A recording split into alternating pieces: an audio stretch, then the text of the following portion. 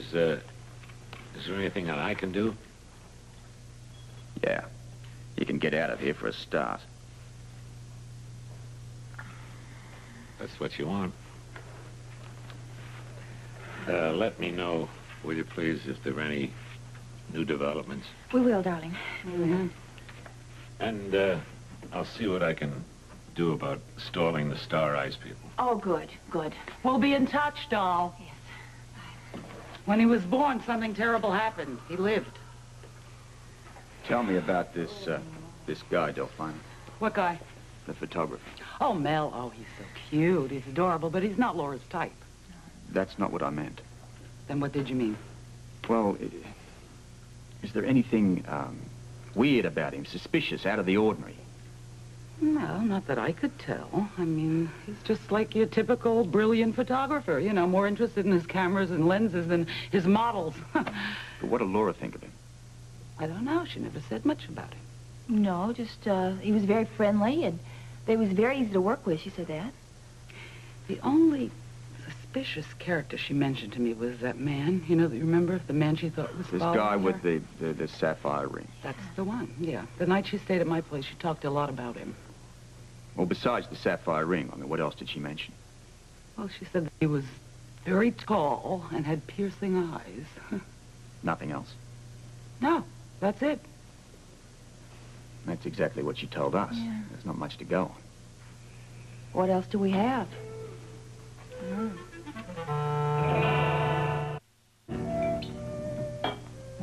Well, I guess it's something. A tall man with piercing eyes is something? No, it's going to be impossible to find him.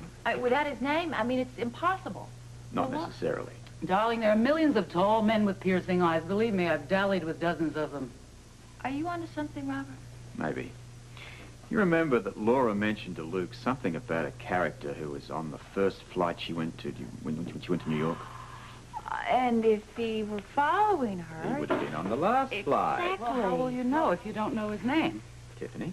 The manifest, of course. What manifest? The flight manifest. Now, look, what we do is we get the passenger lists from the first flight she took and compare that to the passenger list from the last flight she took. And hopefully they match. I see. You're a tall man with piercing eyes and a sapphire stone. Except this time we'll have a name. Well, where do you get these manifests? Well, we've already got one of them. Yeah, now all we have to do is just get the one from her first flight. From the airlines. Do you think it's going to be a problem? In view of the problems we gave them last time, I think they should be most cooperative. Oh, good. Well, then what are we waiting for? Let's go to the airport. I'll Okay. grab my coat. What about me? Oh, darling, I think maybe you better go to my apartment and wait for Laura here. Oh, yeah, look. Here are the keys. We'll let you know if anything happens. You better. Yeah. Oh, what about Luke? I'll leave him a note. Oh, good. Okay. Well, who is helping you with this search? Just about everybody in town, darling. Oh, then we'll find her. Oh, Sure, sure don't we will. worry. Well, hello there. Remember me? Mr. Scorpio? You look especially cooperative today. Okay, then I'll assume that you're here for more information. Isn't that obvious? Which manifest is it this time? Flight 760, New York to Port Charles. Okay, what date? January 6. I'll see what I can do. Do better than that, please. Just get it for me. What is wrong with you? I've never seen you so testy. We're running out of time, Tiffany. Yeah. Look, when a person disappears, every minute they're away from you means they're that much further away. If we're going to find Laura, we've got to do it now. Otherwise, it's too late and we're all wasting our time. Here it is. It's January 6th, flight 760. Good girl. You've earned your wings. Look here. Okay, so we've got there. What's wrong, Robert? This isn't going to work. Why not? I've already found 2 women and 1 guy, both on the same flights. So, these are not the only 2 flights that Laura took, okay? She flew back and forth between here and New York quite a few times in the last month. Now, all we have to do is just get all of the passenger list, and then we might find a pattern there. You are a genius. Here's a pencil. Now listen, you write down all the dates that Laura was in New York, okay? Oh, I just hope I can remember them. Well, just do the best you can. I'll phone Luke. He will definitely know all the dates. Okay. Oh, try McKelly's because he said that he and the detective were going to use that as a home base, okay? What was that all about? That's for being smart, and anybody generally gives you credit for.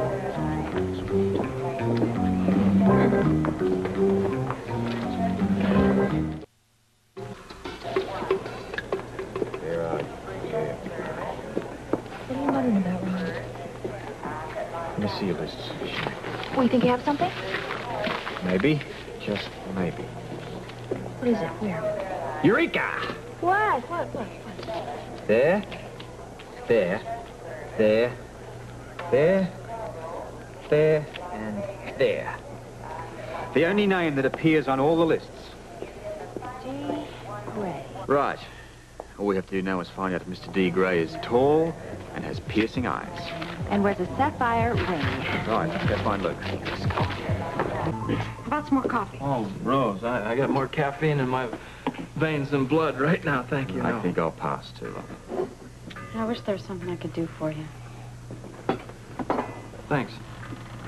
There's just got to be somebody else you can call. I don't know who. I've been thinking of...